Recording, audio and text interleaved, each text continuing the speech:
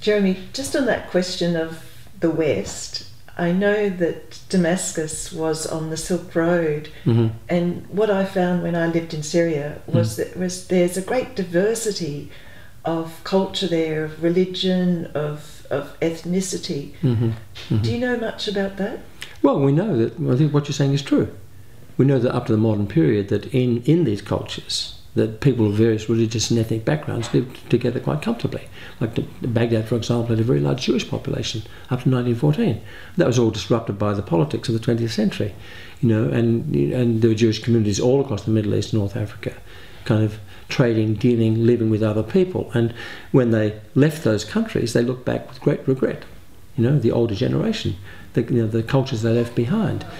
And there's this kind of, I think, this false narrative which has been very much developed by people like Bernard Lewis, you know, the way he talks, the clash of civilizations, which is his phrase, not Samuel Huntington's. Huntington borrowed it from Lewis. Lewis developed this in the 1960s to try to explain why the Arabs were angry with what he called the West. Now, there are very good reasons for the Arab people in the Middle East being angry with the West, because the West had a very, very bad record.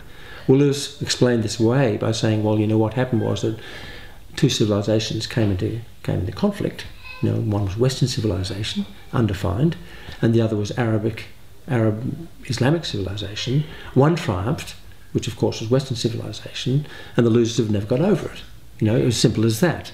You know, and of course we did some things wrong, but you know, what we did was never bad enough to warrant the resentment they're directing against us. And of course, with Lewis, he raised Palestine, and he dismisses it, or Palestine, the licensed grievance, and he calls it, you know, just dismissed out of hand. You know, so Bernard Lewis himself, as one individual, has played a large part because he's a guru figure in developing a sense of division, right, between Islam and the West, or Islam, even worse, Islam against the West. And this was taken up by Samuel Huntington in the 1990s. And, you know, this is a kind of a picture of separated civilizations essentially in conflict, and now coming much more into open conflict. No, there's an alternative view, very, very strongly based historically. You know, you can go back to Martin Bernal, Black Athena, marvellous study. You know, he argued that the origins of so-called Western civilization lie in Africa, that the source of Western civilization was Afro-Nilotic. And when he wrote that in Black Athena, he came under the most tremendous attack. And 30 to 40 years later, the attack's continuing. They just can't stand it. You know, and then we have to go to studies by the British historian John Hobson.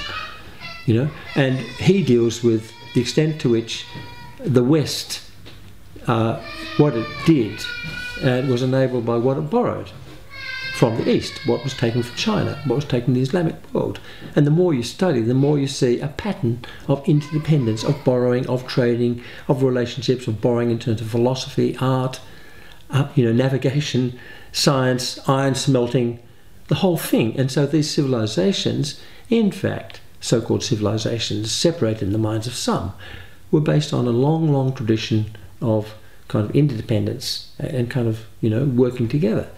And so the Lewis line, you know, Islam versus the West, or clash of civilizations, you know, is misleading and presents a misleading picture, you know. And Syria, of course, is right at the heart of this. So, as you pointed out, right in the middle of the trading road between East and West. Syria's great traders. They went in all directions. Okay, they went to North Africa. They founded colonies there. Carthage went everywhere, you know. And you know, those traditions, those historical patterns, have lasted down to the present day. You know, and you know, you've been, you know, Syria much better than me. I've been there several times. I love Syria. People are very easygoing, very curious, very flexible, interested in other cultures. They didn't have any kind of sense of animosity towards other people at all. It's nonsense. It's a libel, you know. So the way that, you know, so Syria's own history, you know, fits very much into this bigger history, this broader history of interrelationship with people of other cultures and other civilizations.